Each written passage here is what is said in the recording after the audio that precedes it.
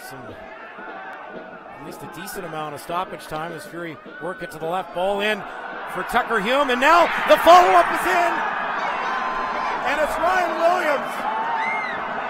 90th minute goal from Ryan Williams, and Ottawa Fury FC have taken the late lead.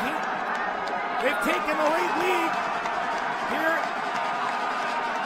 in leg one of the Canadian Championship. Well, you've been saying it for so long now, AJ. You could just feel that something was coming here, and a great delivery into the box. Farragut had to come out to challenge. And the ball finds its way to a wide open Ryan Williams.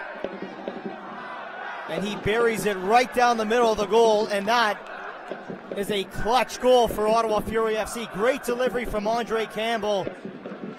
Just some miscommunication there between Diakite and Farragut, who had come out to challenge. And Ryan Williams made no mistake